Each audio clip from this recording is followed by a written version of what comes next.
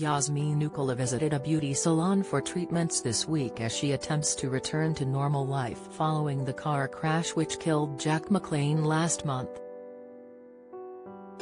The reality TV star, 28, suffered serious injuries when the car that she and her on-off boyfriend Jake were in overturned after plunging 30 feet into a ditch while on holiday in Turkey.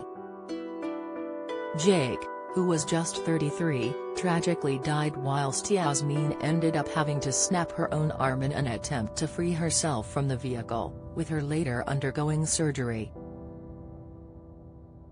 The only way is Essex Salem is in the process of healing following the experience and recently said that she's finally starting to feel a little bit normal weeks after the crash. She's been sharing updates with her followers on Instagram in recent days, including taking to the platform this afternoon to document a visit to a beauty clinic this week.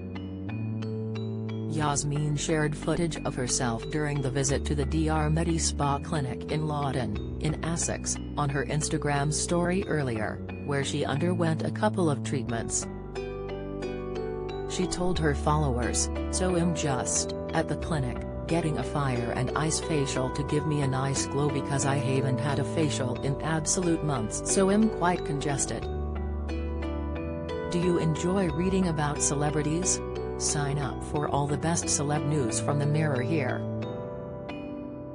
It was also teased that she would be undergoing another form of treatment, believed to be a non-invasive emerald laser, which would sculpt the body and energize her.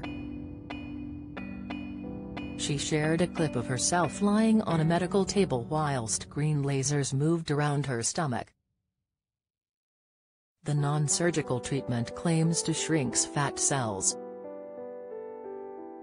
Yazmin also showed herself getting a facial, with the fire and ice treatment, which includes 2 forms of masks to resurface, cleanse, hydrate and nourish the skin. Some clips showed her having cream and liquid droplets rubbed onto her face.